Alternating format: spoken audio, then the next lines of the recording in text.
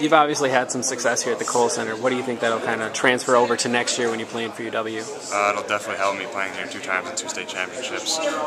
Get me a little more comfortable, get used to the high ceilings, just the atmosphere around here overall and everything, and I think it'll help me a lot, when I step on the court next year, having been there. Now, you played some pretty tough defense today. I mean, do you think that'll kind of help transfer over? I mean, obviously the Badgers play a very tough defense. I mean, how do you think you'll help them next year?